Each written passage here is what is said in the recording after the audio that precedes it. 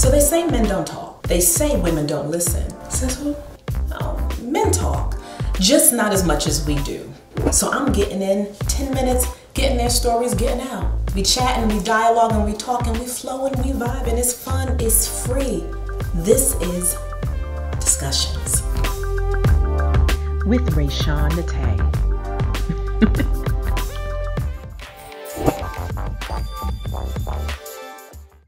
Hey everybody, you already know it's your girl Rae-Shan, and I am back with Discussions. I got another episode coming your way. This one is just, it's gonna be sweet, it's gonna be beautiful, it's gonna touch your heart, because I am talking to men about love. And you know the premise of Discussions. They say men don't talk. Men absolutely do talk. They just don't chat and talk as much as we do. So 10 minutes, we're about to get in and get his story, and we're gonna get on out of here, y'all. Just 10 minutes. I got my Apple iPhone. Hey, Apple. And 10 minutes, I'm about to start the timer in a second. But tell everybody what your name is. My name is Daniel Trawick. All right, Mr. Daniel Trawick, I'm about to start my timer. Just 10 minutes. Let's get in. Let's get it. So, Daniel, I'm going around. I'm talking to men about love and their idea of love and what love is to them. And so, my just general question: what is love? What does love mean to you, and how do you express love? God is love to me. It starts with God and the love that He showed us when He gave His Son for us. Okay. And because of His sacrifice for us, I feel as though as a man I need to do the same kind of sacrifice and show other people that love is a sacrifice and it's an action word and not just a feeling or emotion, but it's action. It's all action. Y'all taking note of this, right? So now, okay, who are these other people that you were showing this action word to? And tell me about, what is the action word? How do you demonstrate or express love on an everyday basis? It's different ways. So first and foremost, my wife, as opposed God is first, right, of course. Right. But I like that you're saying that you put God first. You opened up with that. And I didn't even know you was going to go there, but you just put God first all up in that. Oh yeah, God is first in my life. God is first in my life. Awesome. And then my beautiful wife, Lynette. All right. Tell us about your beautiful wife, Lynette. Oh gosh. Oh, he's blushing. I'm not blushing. Yes, you are. No. That's nice though. No, I'm good. That's your boo? That's my baby. That's your baby? That's your my heart? baby. That's my best friend. That's my everything. So she was your best friend before you married her? Yes. Yeah. Yes. And you just, what was it about Lynette that you wanted her to be your best friend? You wanted her to be your boo? It was just the way it all worked out. It wasn't anything that said, you know what, I really want her to be somebody in my life. It just happened to be that way. So she was just a friend? She was just a friend. Okay. Well, she started off as a Facebook friend that turned into my daughter's hairdresser, that turned into my friend, that turned into my best friend, that turned into my girlfriend, then my wife.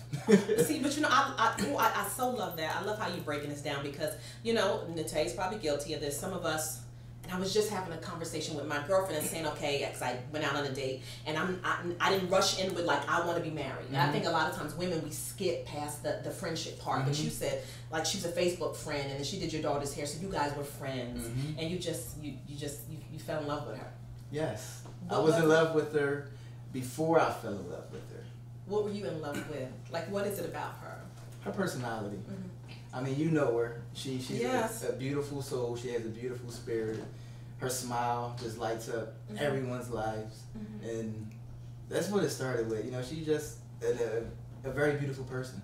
And you just knew I had to be with this one. No, not at all. No. Not at all. That's not the way it worked. He gets me with that. The way it worked. Okay, so how did it work? How did it work? Oh gosh, okay. I can't give the full we got version. 10 minutes. We got I can give a little bit of it. it. Okay, so it actually started in the midst of my divorce from my first marriage, and it was my 30th birthday, and I had dreams of going to Vegas, and me and my boys had planned this Vegas trip, and Lynette was my best friend, and I was like, hey, Nat, you want to come? She's like, yeah, and then I also had my niece who had just recently turned 21, that's my baby, and I invited her to come too, and then last minute, my friends, my boys, they left me hanging, they couldn't make it, so I ended up stuck in Vegas with Lynette and my niece, and we were just friends at that time, and to cut the story kind of short, what happened in Vegas did not stay in Vegas.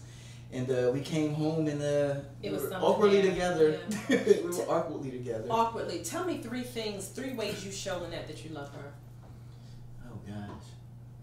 That's hard. That's hard because I don't. As a man, I'm always taking self-evaluation of myself, and honestly, I don't think I do enough every day to really show her. Honestly, and I'm open about it. You know, when I walked into your home, and what you guys can't see off camera, that there's a family here, and there are people at their kids at the table, and they're eating breakfast, lunch rather, and you are here in the household with them. You know, you're the head of this household. That's love. Yes. That's love. You're here every day. You don't have to be. Now, somebody has to be here. 12 times out of 10 is always the woman. But you're here and you're taking care of your family. And yes, that is your responsibility. Yes, absolutely. But some men choose not to do it. But you do it, and that's love. Yes. That's love. It's an example I learned from my father. You know, in my lifetime, he was always there. I was a spoiled brat. And my father was always there. He always took care of home and took care of everything that needed to be taken care of. And so for me, it was, I see the example of what a man is supposed to do in a home and how he's supposed to take care of his family. And so as a man, I had to follow. There was no other way. Now, you have a different dynamic, and we got to, this time goes by so quickly. Yes. You have a different dynamic. Your wife, she has HIV. Yes. And you chose to marry her. Yes. And some men wouldn't. Why? I love her. I mean, that's a demonstration that's of love. The essence of it, yes. And I knew prior to us getting together, because we were friends for so long before, and it starts with education. So if you educate yourself on HIV and AIDS, and you understand how it's transmitted, how you can stop it from being transmitted or contracting it yourself, then the medical aspect of it, it makes it not really much of a big deal, as opposed to back in the day when people viewed it as like the death sentence. But now people are living healthy, happy lives, and we are proof of it. Because some people would say that's stupid. You know, it's dangerous. I wouldn't do it. How do you respond to that? Educate yourself. I start with that. And I didn't marry a woman living with HIV. I married Lynette, who was an amazing woman. You better say that. You better say that again. Please, because I just felt that, and that's why I want to talk to you, because that's love. That's selfless. That's love. Yes. You love a person. You love her. It is not because she got long hair, short hair, with it, the curl, all, but that stuff matters. That helps, but you just love her. Yes. And how she make your heart feel? Blushing, y'all. I'm not blushing. I might be. I don't know. A little bit.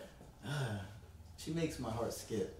And it sounds really cliche and corny to say that, especially coming from a man. Like, no, but we like for y'all to say stuff like that. No, I'm good. She alright. That's how men usually are. But I just love her. I love her. And now, when I spoke to you before, you guys said something about date night. You still do date nights? Yes. We getting back into it. Our schedules got a little crazy for a while, but you know, her schedule's about to open up a little better, and we're about to get back into that because we need it. We need it. Now, when the kids are not, I'm not trying to get all in their business, but when the kids are not around and it's just you and Lynette, what do you do? Like, what do you do to demonstrate, like, you know, your affection, your love, or the little text throughout the day, or simple Netflix and chill. When the kids aren't around most of the time, just relaxing, because you know we are really busy. We do a lot. We do a whole lot. So my phone is always live. They going live. Because they're doing stuff. They're doing so, because you're so busy, and when you have that time, how do you make the most of that time? Spend it together. Just quality time. I mean, sometimes we talk. You know, we're focusing on getting back into our Bible studies where we, you know, talk about God, learn more about His Word, and discuss things. We kind of started slacking off on that, and as a man, that's my fault. But just getting back into the things that got us where we are today. One more question for you. What's one thing, like, women need to know? Because I'm single.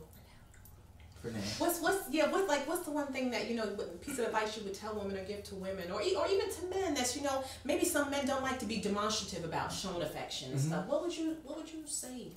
Two parts. What would you say to the brothers that's like, I can't do, that's too mushy? And the women, what do women need to know about relationships? It's nothing really general I can say about that, because I've learned everyone is different. And it's a book that I read called The 5 Love Languages by Dr. Gary Chapman, and it breaks down the different types of love that he talks about and how people understand it and feel it in a certain way. So definitely reading that book helped me in our relationship. But just showing what you know and getting out of your comfort zone and showing people what that speaks to them. And that's a general thing for a man, you know. Man, men don't have to be so tough. Oh, I'd give you all my money for saying that. Like, fellas, you don't have to be so tough. It's okay to show love and to show affection. It's okay. It's okay to be a little vulnerable, not too much, but little vulnerable. Yeah, definitely, you have to be. Okay. It shows that you're real. It shows that you're human. Yes. Y'all, of course, we're about to run out, but I gotta ask you, how does Lynette love you? How does she make you feel? Like, has her being in your life, has it made you a better man? Oh, definitely. She's made me a much better man. Where I'm at today, I would not be if it wasn't for her. That is a fact. And I was already busy and doing a lot of things before we got together, but she definitely elevated me to another level. Definitely. And one more thing, because I keep going, because I love your communication. You just open, so y'all, I'm past my 10-minute mark. But what's one thing in your life that's changed since you met Lynette and married her, and you've created this beautiful family? What's one thing in your life that you can say has changed? I know this is different in my life since I've been there. Our relationship with God is much stronger, and Lord, you know, God is the foundation of who we are. And in marriage, there would not be a solid marriage if God is not the foundation. And understanding that and putting God first really makes a difference. Why am I getting goosebumps sitting over here? What is that about? Any regrets? Anything that you wish you could do over? Every day is a new day. So whatever happened yesterday is gone and done with. And I don't live with any regrets. I just do what I can do to be better the next day. And if like Lynette wasn't in the other room, like listening to this, and you could say something about her, what would you say about Lynette? I love her. That's my heart. That's my baby. That's my tall bottle of Fiji water. Oh. The tall bottle. That thing like $3 and some change. He ain't get a little mini one, and you ain't give us a little ShopRite brand. No, you gave us a tall bottle of Fiji water. That's my tall bottle of Fiji water. Anything you want to close on? Anything? Because I'm just, you know, I could sit and talk to Daniel for hours. Anything? Or you good? You good? Cause I'm good. Love is a beautiful thing. Love is definitely a beautiful thing, and when you show love and when you receive love, it's just no greater feeling than that. And I'm a man that I'm a sensitive man. My wife will tell you I cry during Disney movies, and my kids laugh at me and bring me tissues, and I don't care. But you know what? You know why I can sit here and talk to, because so many women wish their men would communicate. They wish their men would open up, be just a little vulnerable, and you just freely just hear. And I'm like, it's nice. Lynette's a blessed woman. I'm a blessed man. Y'all, let me just go on the end here, because we're going to have to come on back, right, and do some more with Daniel. Let's say goodbye, Daniel. Bye. Thank you for chatting with us on Discussions.